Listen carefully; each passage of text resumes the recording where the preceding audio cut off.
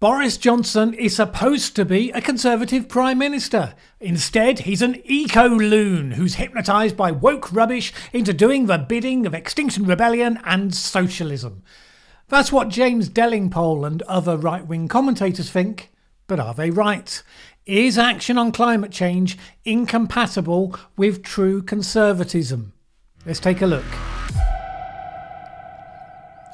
We know the assumption that's widely out there. The left cares about the environment and follows the science. Conservatives, whether British Tories or American Republicans, trash the environment and deny climate change. If that were true, then you would be somewhat befuddled by the fact that Conservative governments in the UK have been amongst the first in the world to commit to net zero carbon by 2050. You'd still struggle to explain how it was that a Conservative Prime Minister, Margaret Thatcher, first spoke up about the issue on a world stage, and why other European Conservatives and moderate Republicans also line up on the agenda. Now, maybe those people are an aberration from their own political tradition. Everyone's getting seduced by wokeness or something. Certainly there are commentators on the political right who are happy to play to that assumption. For instance, James Delingpole, who says that eco-loon Boris will bankrupt Britain by pursuing an uncosted, ill-considered, virtue-signalling disaster in which the British economy will be forced to commit unilateral energy suicide to no purpose while the fossil fuel economies of China, the US, India and Brazil continue to grow and grow. In another article, he makes this statement: "This is not why Brexit Britain voted for Boris. In fact, if you had to sum up everything that Brexit Britain loathed about the bossy, nannying, politically correct, interfering, freedom-hating, green-obsessed European Union, all you need to do is look at the Boris administration's list of green policy proposals and weep for the future of the country." Polling of the Brexit voting areas doesn't actually support that contention, but there's a whole other discussion there that could probably fill a video all on its own, so we won't get distracted by it.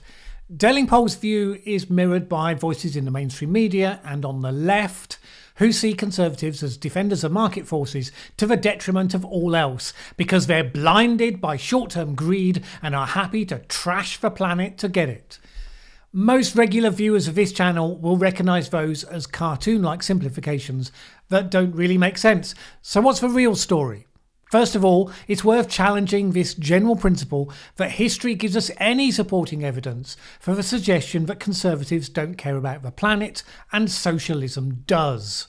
In Britain, the environmental movement has its deepest roots in the 19th century reaction to the Industrial Revolution, in which Tories and radicals were both involved, and the early opposition to industrial farming, which brought together guild socialists and Tories like Lady Eve Balfour, author of The Living Soil in 1943. More to the point, if you look at the history of environmental protection, it has absolutely hinged on property rights.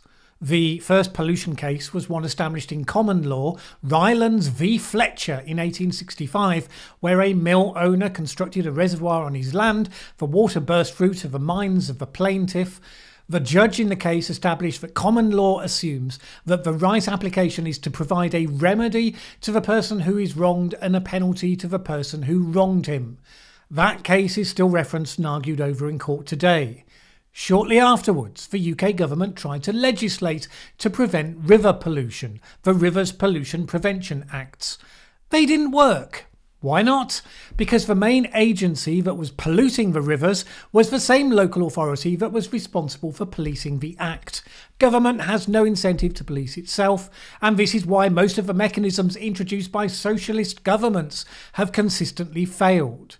Take, for example, Poland. During the communist years, it was illegal for the factories and sewers to pollute the rivers. But the factories and the sewers were controlled by the communist state. It wasn't legally possible to bring the Communist Party to judgment, and let's face it, it would not have been career enhancing or even life preserving to even try. So the rivers were completely dead. Post-communism, with the growth of private property and an independent judiciary, the rivers began to change, with some beginning to get fish returning. There's a key principle there which lies at the heart of the conservative principle that hasn't historically been any part of socialism, and that is that you have to have systems that are responsive to negative feedback. Time and again, governments have created perverse incentives and shut down feedback when they take state-led solutions.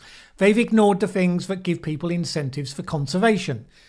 In his book on how to think seriously about the planet, Roger Scruton gives the example of Ravenna Park in Seattle, established in 1887 by Mr. and Mrs. William Beck, who bought land on the outskirts of the city in order to preserve and provide public access to the giant fir trees growing there, 400 feet high.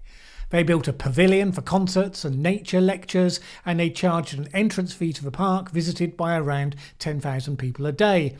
In 1911, the city, in response to conservationist pressure, bought the park under compulsory purchase order. Almost at once, the giant trees began disappearing, cut down and sold by park employees, sometimes with a rubber stamp that condemned a particular tree as a threat to public safety. By 1925, none of the trees remained. This lesson was amplified by the British Forestry Commission, established during a time of national emergency to take control of the forests and the production of timber. Although its purpose was supposed to be maintaining and preserving British woodlands, during the 50s and 60s the rate of destruction of those woodlands was greater than ever before. The lesson from that isn't the simplistic notion that some ascribe to conservatives, that everything must be privatised. It comes from the destruction of feedback mechanisms and the creation of perverse incentives. And those things go wrong more often in the name of doing the right thing than anything else, something that today's campaigners would do well to learn. At the heart of this is a misunderstanding of what conservatism has historically been about. Environmentalists confuse rational self-interest, which is what makes markets work, with greed, which is irrational excess. Conservatives themselves have often fed this misperception, as Delingpole does in that example at the start. They've tended to see modern politics as a simple spectrum between individual freedom and state control. Individual freedom means economic freedom, the freedom to exploit natural resources. A company that depletes a rainforest, a mining corporation that destroys a mountain, all of them are just obeying the laws of the market, and this is elevated as a principle above the destruction of part of our shared heritage. But if the answer to that is socialism, the same businesses carry on with the same destruction, this time in the name of the state, with fewer remedies at hand to stop them. When people get punished for passing back bad news about consequences on the ground, as they do in communist dictatorships, then all feedback mechanisms are removed. The point is that freedom has not traditionally been the only goal of conservative politics. It's also been about tradition, supporting institutions and stewardship. Conservatism, properly understood, has been historically about husbanding resources and ensuring their renewal. Roger Scruton says this: these resources included the social capital embodied in laws, customs and institutions, plus the environment, plus economic capital in law-governed economy. The goal is to pass it on to future generations and meanwhile to maintain and enhance the order of which we are temporary trustees. Arguably, until the era of Thatcher and economic globalisation, conservatives were clear that we need free enterprise, but we also needed the rule of law that contains it. Thatcherism involved the removal of many of the constraints that kept businesses within the ecosystem of the nation state, so they could chase maximum growth and become truly global entities. And of course, there are a number of different varieties of conservatism. In the US, it's been much more about economic freedoms and rugged individualism, highly prizing the virtues of risk-taking enterprise. European conservatism has been much more favouring tradition, custom and civil society, with a focus on containing enterprise within a lasting social order. The American version comes from a first century of growth of the nation, where land and natural resources were abundant, seemingly limitless, so the pioneer spirit had few consequences of scarcity. Europe is a grouping of states bumping against each other over the course of centuries of conflict, with precious habitats at stake. Scruton sums it up like this: "It is obvious to a conservative that our reckless pursuit of individual gratification jeopardises the social order as that it jeopardises the planet. It is obvious too that the wisest policies are those that strive to protect and keep in place the customs and institutions that place a brake on our appetites, renew the sources of social contentment, and forbid us to pass on the costs of what we do to those who did not incur them." But now here's the challenge. That's something that is natural and easy to do at a local level, conserving resources such as water, forests, productive land, clean air. But then you come into an era where we have genuinely global problems, such as climate change or plastic pollution in the oceans, and you get an increase in global actors, such as multinational corporations. So those natural feedback mechanisms of community, tradition, the rule of law, all contained naturally within the nation state. Those become challenged in the face of those changes. And there's a problem we don't often talk about. Social harmony and the environment are not always in sync. Democracies do best at times of economic growth. Economic recession, rapid inflation, impoverishment, these create discontent and political leaders will be thrown out. Hence, economic growth has traditionally won out over environmental protection when the two have come into conflict. There's plenty of evidence that as societies get more affluent, they care more about the environment, and it's only those societies that are first emerging from poverty where the trade-offs can be quite severe, as we've seen recently in China and India with some of the most polluted city air in the world. So conservatives have tended to put their faith in the natural civilizing effects of growing affluence because it works with people following rational self-interest. It works with people the way they are, not the way we'd like them to be. The alternatives put forward by the left-leaning environmentalists, which is to impose artificial limits to growth, such as those implied by global treaties, such as the Kyoto Protocol and arguably the Paris Agreement on climate change, is that pursuing the aims they set puts political leaders in the position where they could well be soon out of office. What we're struggling with is a modern version of the tragedy of the commons. On a local level, the solution was the creation of private property in the market. Although critics of capitalism argue that it's all about competition and dog eats dog, in the local marketplace it actually depends on cooperation. It only works because of promise keeping, conflict resolution and the punishment of cheats. The question is whether that's transferable to how nation states deal with each other on areas where they are also in competition. We saw at a key moment in the pandemic how cooperation completely broke down as nations scrabbled to get hold of PPE equipment. So the question becomes, how do you prevent a global tragedy of the commons in relation to the atmosphere or the oceans? Ultimately, that comes down to the challenge to find other forms of feedback than those associated with market forces. This is the question, by the way, that Klaus Schwab tries to answer with his promotion of stakeholder capitalism, that you could build into the mechanism of the corporation for feedback from the various groups affected by its actions. As I said before, I don't think that mechanism works because it doesn't create a system of incentives that makes sense. There's no reason why a business would have an incentive to run along those lines rather than to pretend to run along those lines. And let's talk for a moment about the other institution here, the campaigning NGOs. Since the days of Edmund Burke, conservatism has seen associations as important. Various local groups, trusts, educational establishments, gatherings of people that exist just for the sake of membership, sometimes with a common purpose, sometimes not. So in my village, for example, there's a local charity, a women's institute, a variety club, a local allotments association. There's a group that helps maintain the local walks through the woodlands, and so on. These are organisations that exist for the sake of their members and for the locality.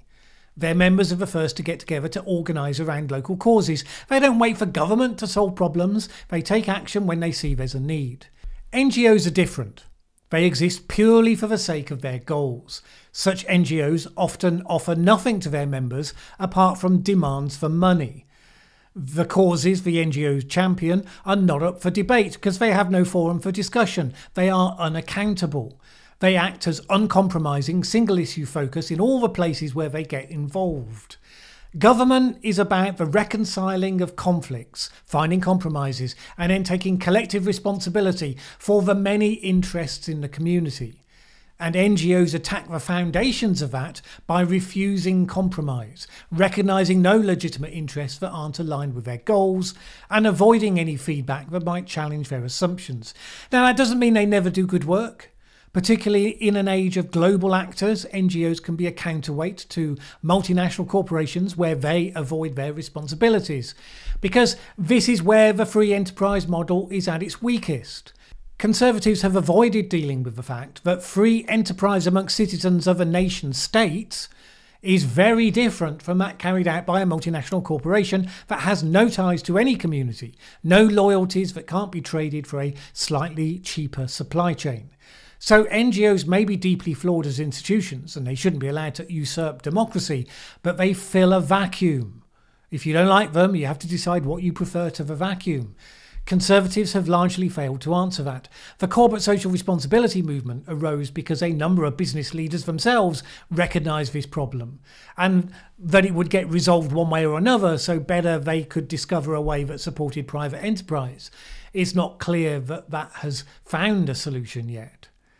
Mary Douglas and Aaron Wildavsky suggested 4 forms of social rationality in what they called cultural theory, which was individualists who look for opportunities and freedoms and who are disposed to hold people responsible for their acts, egalitarians who seek solutions that won't make distinctions between people and who are apt to trust problems to the state, believers in hierarchy who look around for the responsible authority who will take the matter out of their hands, and fatalists who don't think anything can be worthwhile because forces at work are generally outside of human control.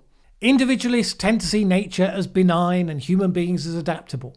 Egalitarians see risk-taking as dangerous and liable to push us past a tipping point and so to spell disaster for us all. Now, whether that cultural theory is strong or not, it highlights tendencies that we now talk about in terms of left and right, even though in the real world it's a blend of tendencies, a balance. But the egalitarians see politics as the pursuit of an agenda, a process with an end point. Conservatives see politics as a process of reconciling different interests. It's not aimed at transformation, but stability. Unfortunately, egalitarians have a very coarse denigration of the other side. They see free enterprise and the market in terms of consumerism, selfishness and greed. That coarseness then results in an equal and opposite response, which is where you get some conservatives defending appalling businesses and dismissing global warming as a hoax. Our environmental problems have got nothing much to do with either of those values. Neither of them reveres the earth as something we hold in common that is precious. For that, you have to be able to step outside that coarse level to which the debate has descended.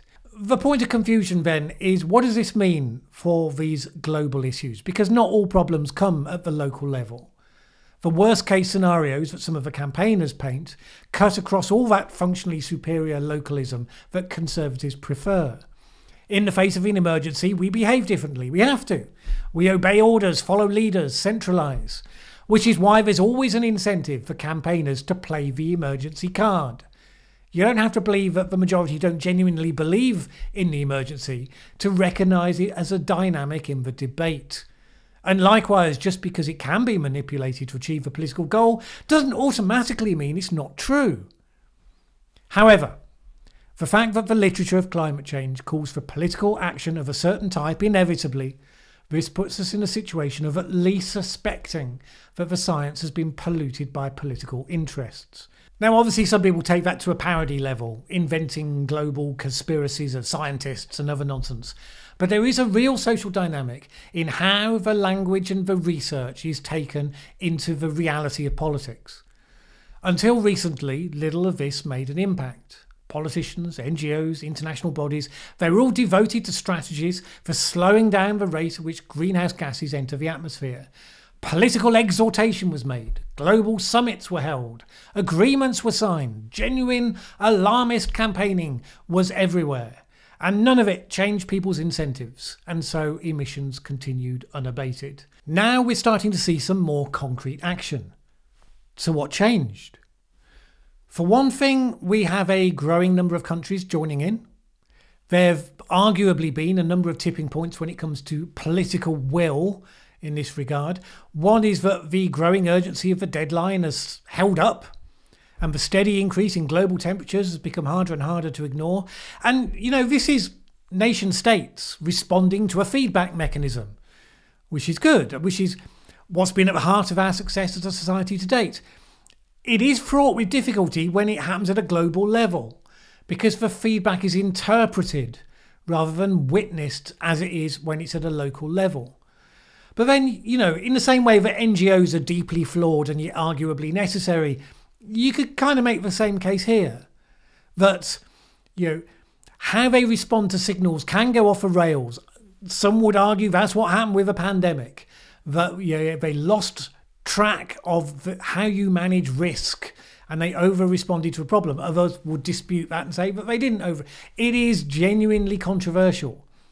But the point is that it is nevertheless a feedback mechanism driven by data that shows that there is a problem to which a response is needed.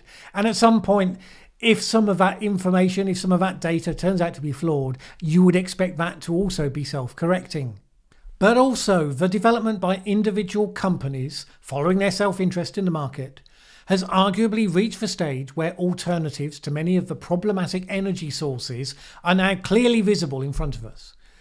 Not all the problems have been solved, but then we never advance as a society because we'd solved all the problems. We advance because of our capacity to solve those problems. The cost of renewable energy has fallen massively. The potential for new nuclear technologies emerged. Other aspects such as hydrogen.